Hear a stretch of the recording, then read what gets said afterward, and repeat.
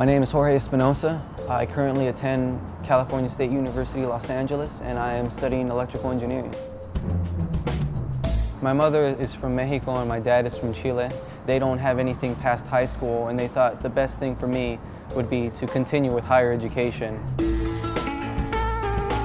When I was a little kid, I was always, really into math and Star Wars and things that involved a lot of technology. And at that point I thought, well, this could really be for me, and my dad saw that and he started encouraging that. I started as a mechanical engineer and I felt as if I was going nowhere, like I was just lost. I started considering, well, is school even for me? I took a digital logic course that had tablet PCs from HP, and it felt really interactive, like having your notes right there, being able to switch over to a window and look up information on a search engine, go back to the notes, write it down, and this gave us a lot more enthusiasm towards the course. For the electrical engineering course, having these HP tablets made it so much easier to understand the material. It really hit it home for me. Now when I'm walking around campus, I feel like I am in place. This is where I'm supposed to be. It's a really great feeling.